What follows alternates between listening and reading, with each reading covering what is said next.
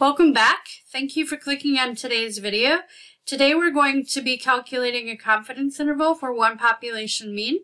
We know that from a survey of 2,256 GVSU students that they had a mean study time of 3.16 hours per day with a corresponding standard deviation of 1.84. So we'll calculate a 95% confidence interval for this parameter, which is going to be mean hours spent studying per day by all GVSU students. So we'll be using the Fred method. And remember, with Fred, you start with the F, and that would be formulating the problem. When you formulate your problem, you're going to state the population, sample, variable, and then parameter. Here, our population would be all GVSU students. And then the sample is just that smaller group, so the 2,256 GVSU students. Remember that from population to sample, it's the same type of people. It's just one is the all and one is the small. Then we have our variable, which is study time per day. And then our parameter is going to be mu because we're doing a population mean. And it always starts with mean. And here our variable is hours of study per day. And then we would state for our population, which is GVSU students. Now, when you define mu's, you don't always have to state your units in the parameter definition. You just have to state it at some point. So next we do R in Fred, which is reviewing conditions. So there are two conditions that you have to consider. One is that the data is roughly symmetric.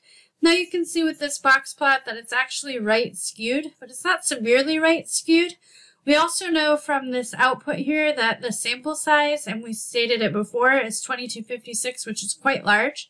So even though there are a few outliers there, and even though it's roughly or slightly right skewed, because that sample size is so large, I'm not going to worry about either of those things because I think a sample size of 2,256 is capable of handling that skewness and those outliers and still allowing our methods to be appropriate.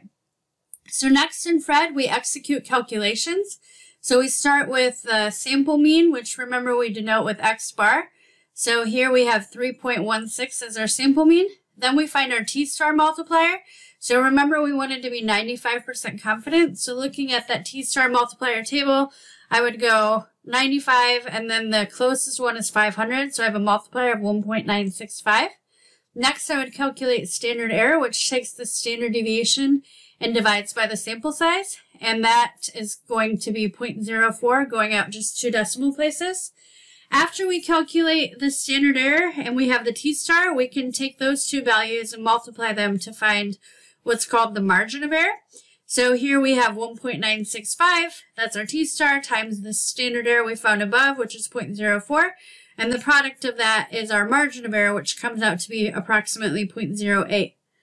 Now that we have the margin of error, we can use that to add and subtract to our mean, which was 3.16, and that will give us both our lower and upper bound. So we have 3.16, and we'll be subtracting the 0.08, and then we have 3.16, and we'll be adding the 0.08, and that will give us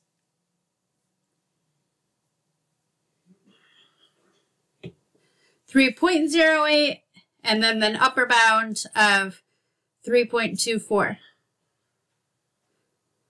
So now that we've gotten our lower and upper bounds, the next thing that we'll do in our Fred is going to be drawing conclusions. And remember, we always start with how confident we are. So here we say we're 95% confident. Then we state our parameter. Here's the mean hours per day spent studying by GVSU students. And because there I stated my units, I don't actually have to state it at the end, but I'm going to. So we're 95% confident the mean hours of studying per day by GVSU students is between 3.08 and 3.24 hours per day. And then remember, you always have to have your confidence level, your parameter, and then the interval. And after you have all that, you're done. See you in a future video.